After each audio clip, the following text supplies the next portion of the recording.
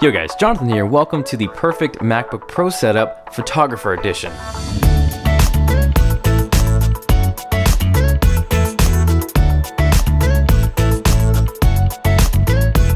So over the years, I've gotten a ton of requests for a photography-based setup, but the problem is I am not a photographer. So for this one, I called in Mr. Tyler Stallman, who's an insanely talented photographer, and this is what he does for a living.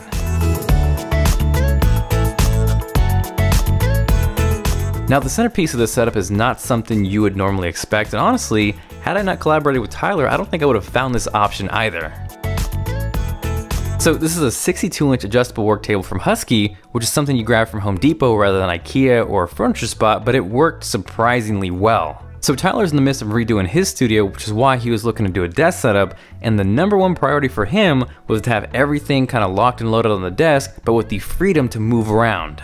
Jonathan and his team mounted a power bar underneath the back of the desk so there could just be that one cable running off so that as I move it around, nothing's gonna get caught, everything is contained. And when I come there with my MacBook Pro, I can just put it down, plug one or two cables in, and I'm ready to go. In choosing the actual desk, it was important to me that it was adaptable so that for one meant that it could be raised up and down. It also has to kind of be able to get beat up because when the camera gets put on it, it scratches a nice table. In an open studio space like this, we're always kind of moving things around depending on the shoot. So it was important that it was on wheels so I could easily bring it from one side of the room to the other, depending on what we're shooting. Now this particular desk, we couldn't get shipped out in time while Tyler was out in LA, so we actually borrowed this from another photographer, Sam Elkins, who also does amazing work. Make sure you guys check him out. But what was interesting is he actually stained the top of this, which came out amazing. Now, as far as the computer, Tyler's choice is a 2018 15-inch MacBook Pro. The way that we work is a lot of travel photography and also in studio stuff. So it had to be a 15-inch MacBook Pro so that I've got plenty of screen real estate on the go. And then when I come and plug it in, I've still got lots of power when I'm in the studio. Now, as far as the monitor goes, we didn't want to go crazy expensive, so we kind of met in the middle of size and performance. This is a 32-inch 4K 10-bit HDR monitor from BenQ, and what's awesome is that it connects via USB-C.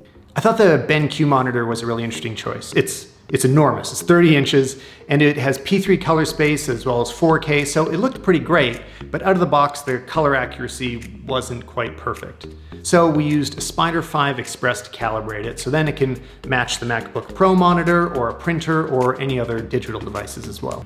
Even if you have a really high precision monitor, it's good to calibrate your colors about once a month. They gradually drift. So we went for a slightly more affordable, big monitor and just made sure it was as accurate as possible. Now what kind of ties everything together and brings the hub or dock-like functionality to the setup is this awesome LaCie external Thunderbolt 3 hard drive, which has card readers built in, which is perfect for photographers. So you have blazing fast storage combined with quick access to offload your files, and I love the fact that it kind of just keeps everything together and super clean and minimal. Now, as far as the mouse and keyboard, with a trusty Logitech Performance MX, which you can't go wrong with, and then an Apple wireless Magic Keyboard with number pad. We added a full-size wireless Apple keyboard because I think one mistake they made on the MacBook Pro is that those arrow keys aren't the shape of a T anymore, so when you're just feeling around with your fingers, it's hard to know exactly what you're pressing until you look at it. And in Lightroom, navigating left, right, up, down is something you're doing all the time, so this bigger keyboard gives you more room for that. It also has another numerical pad, which is great for rating photos. Now, without a doubt, what was the most interesting element of this setup was the palette control surface kit. This is the Expert Edition, which is kind of this awesome modular control surface, which in this case Tyler used with Lightroom. And this you can assign to any controls within Lightroom or Photoshop, and they're super modular so you can shape them around your desk. Like, I was just getting started with them, but it made me want to have a lot more of them. They felt really good to use, and I especially just like to have them for my exposure and white balance. Like, if it was just that, that's very useful right there. Honestly, it was just kind of awesome seeing Tyler work in his element. He's so fluid and seamless. You can tell it kind of just comes second nature. So this was definitely a cool way to kind of enhance his overall workflow.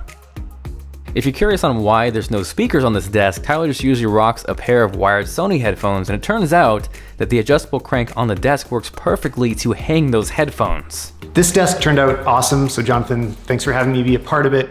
Photographers are very particular about their gear, so it was great to put something custom together that was just what I needed. So that is the perfect MacBook Pro setup for photographers. This would also work amazing with the 13-inch MacBook Pro as well. Hopefully you enjoyed the video. If you did and you are feeling like being awesome, make sure you guys smash that like button. Check out some of Tyler's work, link down below. He does some amazing work. And if you're looking for more setup inspiration, I actually just posted a secret office tour, which is linked here or down below as well. This is Jonathan, and I will catch you guys later.